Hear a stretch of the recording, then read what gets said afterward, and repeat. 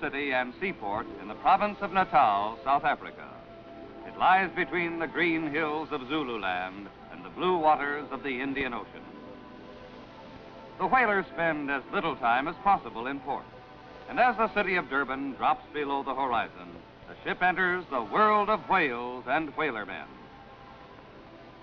Every day, ships of the whaling fleet start out in quest of their quarry, steaming into a vast expanse of sky and water to do the specific job for which they were built.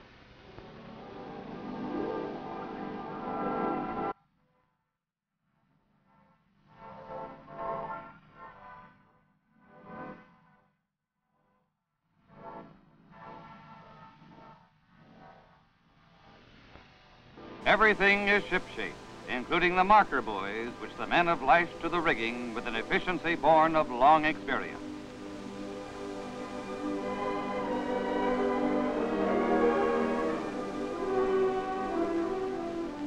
Once out to sea, the charges of black powder are loaded into the shell cases. From now on, there will be few idle moments.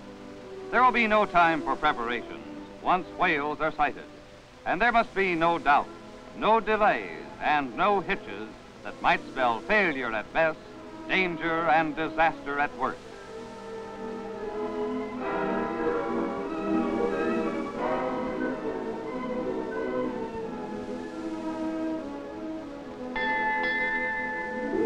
The ship settles down to a time-honored routine as the new watch comes on duty. The catcher may be at sea for 3 or 4 days or longer, depending on the catch. While at sea, each member of the crew has his appointed duties. There are 12 men on board. Most of them are Norwegians, whose fathers and grandfathers were whalermen. All are anxious for success, as each man shares in the profit. If, after days of vigilance, no whale is sighted, it's a personal loss to them all.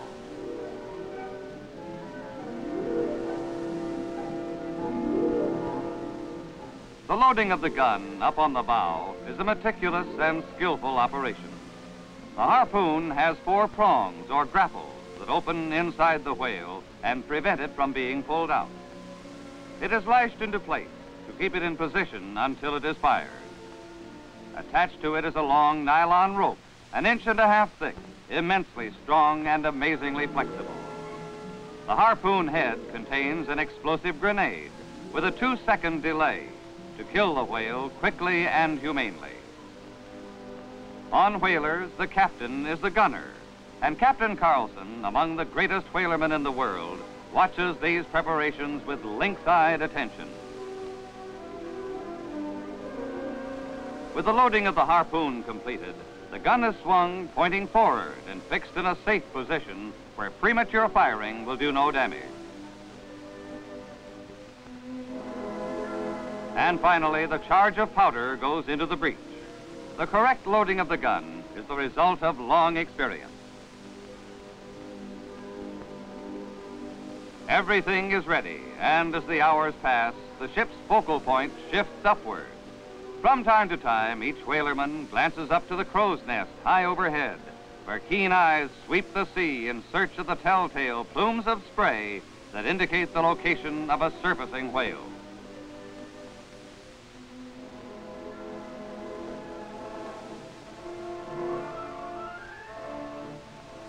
She blows! All eyes look to the crow's nest at the cry of the lookout, and immediately the helmsman calls for more speed to reduce the distance between the hunter and the quarry. With her increased speed, the sturdy little catcher takes a more severe buffeting from the sea, while on deck, trained eyes try to identify the type of whale sighted. It's a school of sperm whales.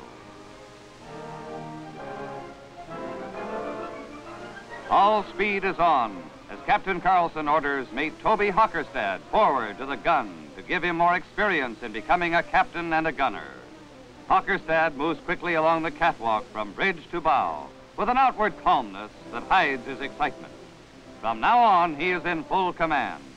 Not only the gun, but the entire ship is under his direction.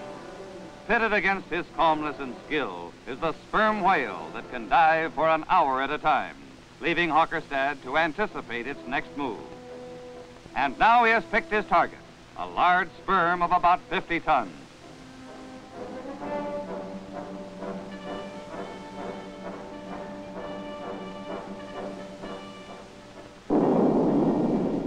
Hockerstad signals a hit. If the whale isn't killed immediately, a second harpoon is fired.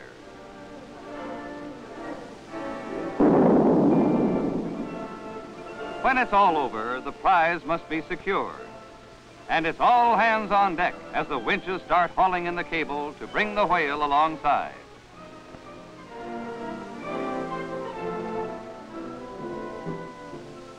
A hollow spike attached to an air hose is driven into the dead whale.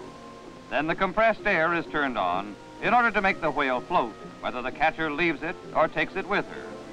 This particular whale is to be left for a while, so the marker buoys and flag are unlashed.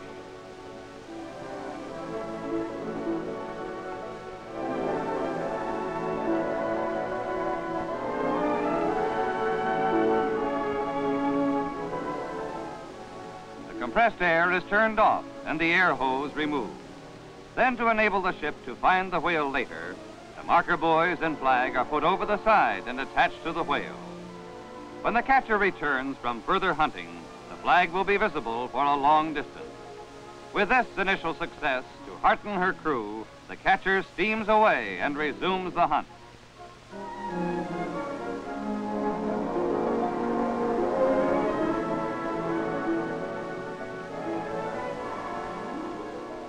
On deck, the preparations begin all over again. Steel cables are re-stowed and the nylon cable that snakes out after the harpoon is recoiled. Thoroughly and meticulously, the crew gets ready for the next feverish chase to be heralded from the crow's nest with a cry, "There she blows." For mile after mile, the catcher lumbers on, enveloped in uneventful routine.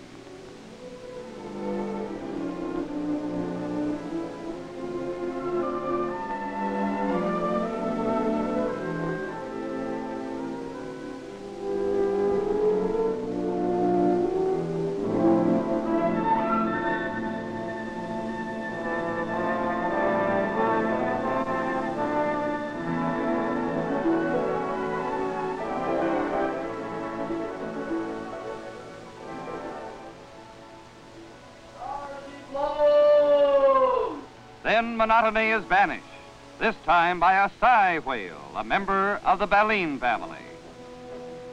The same reaction, the same excitement, the call for speed, and again the little catcher takes a buffeting as she enters the chase.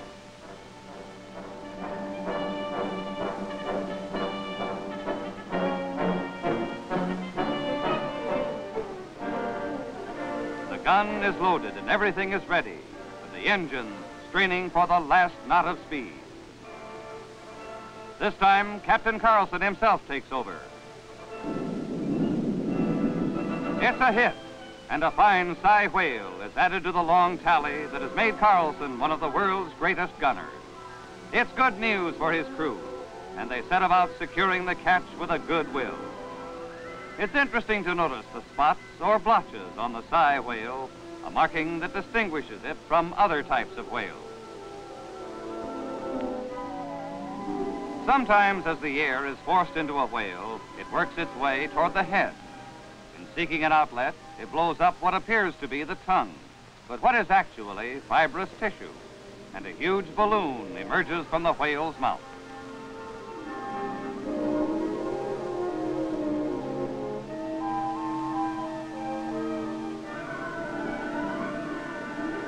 When the ship left the sei whale, the crewmen little thought they were moving on toward a human drama. There were no indications. The new watch came on to do their spell, and with a success already attained, the chances were our ship had enjoyed its share of luck. Then a finback whale broke the surface. There she blows! After the lookout had spotted him, there were the same reactions on board, except this time there was the grave risk of foundering when going at full speed in a rough sea. Up on the bridge, Carlson had to think of the danger to himself and his crew before making a decision. There was trouble ahead. The seas were becoming rougher, And seaworthy though she was, as the speed was increased, the little catcher began to take a pounding. That 80-ton finback whale was going to involve a tremendous risk. The odds were enormous. The gunner was courting disaster. If he were washed from that tiny bow platform, he would be crushed by the ship or cut to pieces by the lashing propellers. No wonder Carlson hesitated. Was the prize worth the risk?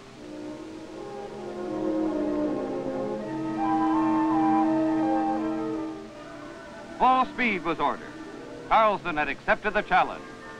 He went forward to the gun, tried to anticipate the whale's next move, and ordered a change of course. It was a decision born of great courage. The crew gladly obeyed the captain's orders, but as the catcher plunged forward on this desperate gamble, the situation became worse. Up forward, Carlson was pitting his courage and strength against the terrifying might of the sea. He'd get that whale, no matter what the risk.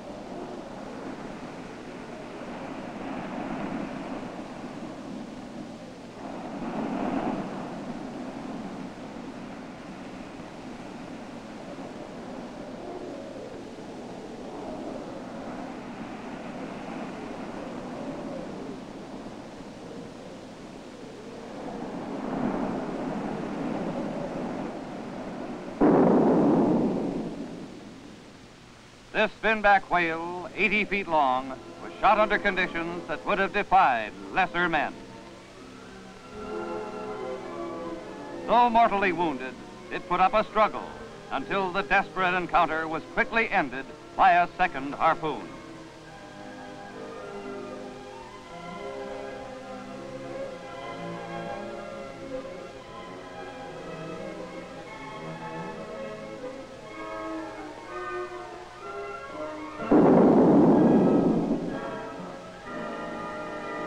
The stakes had been high, but Carlson had gambled and won, and all the crew would share in the reward. All that remained was to get the prize back to port and collect the bounty. This time, as the winch stopped, the huge finback whale was secured alongside, ready to be towed back to Durban.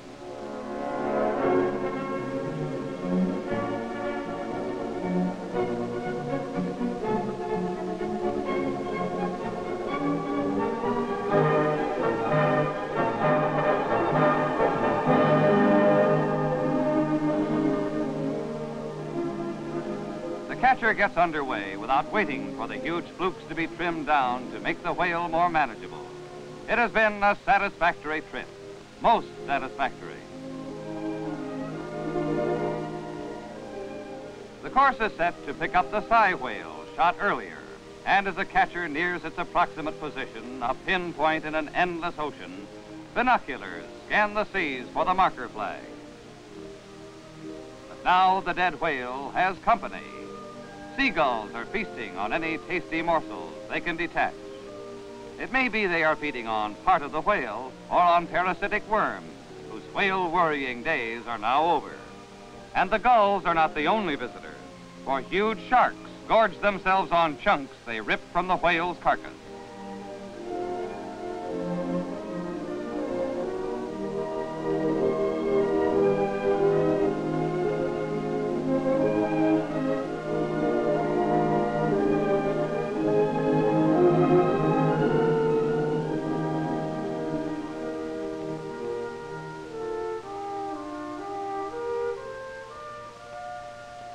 But the whale was not shot to feed the vultures and jackals of the sea. And as the catcher comes alongside, the flag and the marker buoys are retrieved and the whale secured for towing. The fluke tips are tossed to the scavengers of the sea. And finally, the catch is marked to keep the record straight at the factory. With two fine whales securely attached alongside, the whale catcher resumes her return voyage.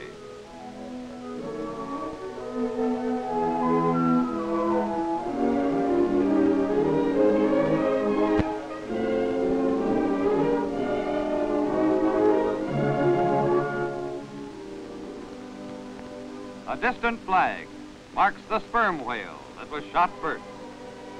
The sperm is a strange mammal which feeds on octopus, squid, and cuttlefish. Being smaller than the sei or the finback whale, it is more easily handled. And almost as soon as the marker flag is recovered, it's full steam ahead, this time for Durban.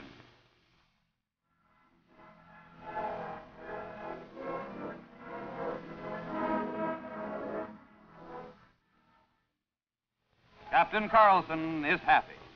In fact, everyone is happy.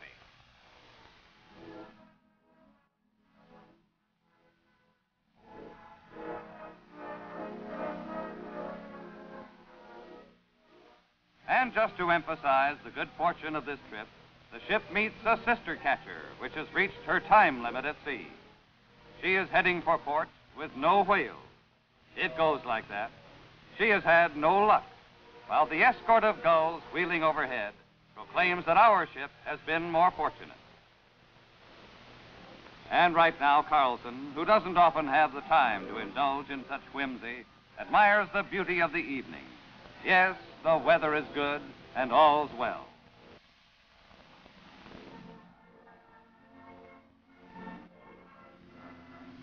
Next morning, Durban appears dead ahead, and soon the ship is passing close to the whaling station where the catch will be processed. Whaling is a large industry in itself and of vital importance to many other South African industries.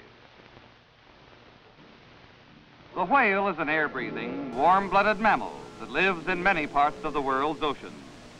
Because it has always been extremely valuable to man, this huge creature has been hunted and killed by him for centuries. Whales fall into two classes, toothless or baleen whales such as the sei, and toothed whales, of which the sperm is one. The teeth of the sperm, a type of ivory, are sold as souvenirs.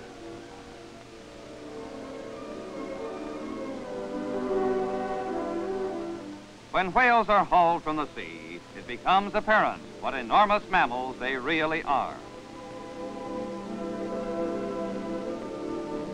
This bull whale is 80 feet long and weighs approximately a ton for each foot of its length, a mountain of flesh and bone.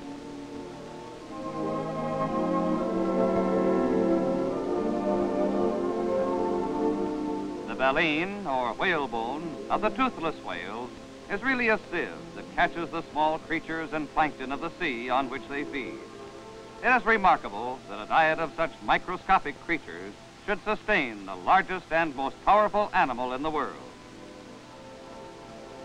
At the whaling station, they were standing by for the ship's arrival, and one of the whales was soon on its way to the processing plant, for if the extraction is delayed, whale oil deteriorates.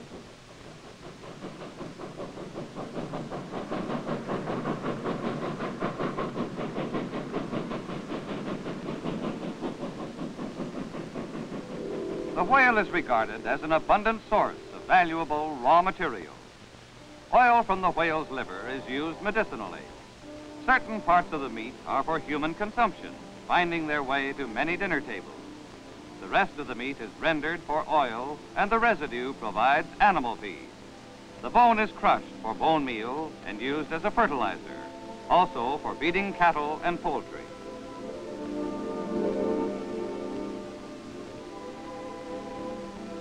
Another thing recovered from the carcass is the harpoon that killed the whale.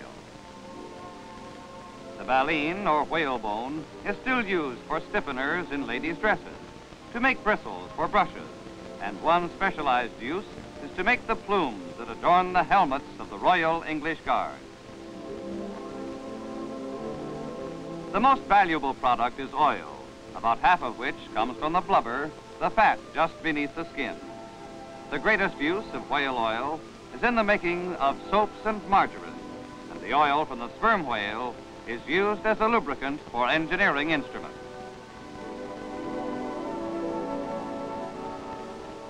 South Africa is fortunate to be blessed with the finest offshore whaling grounds in the world, and added to her other rich endowments of natural resources, both directly and indirectly, whaling plays an important role in the economy of this Commonwealth. Whaling is a big industry that depends on the hardy men who go down to the sea in little ships.